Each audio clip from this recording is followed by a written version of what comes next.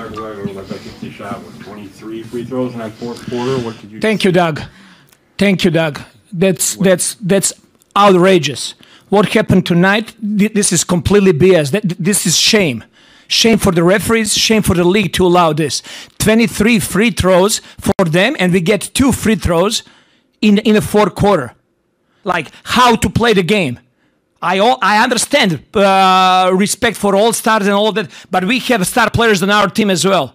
How's possible as Scotty Barnes, who is all-star caliber player in this league, he goes every single time to the rim with force, trying to get to the rim without flopping and not trying to get foul calls. He gets 2 free throws for the whole game.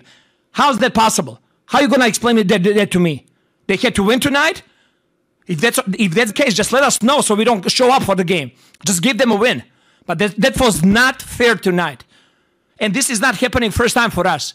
Scotty Barnes is going to be all-star. He's going to be the face of this league. And what's happening over here during whole season, I've been holding it back. It's a complete crap.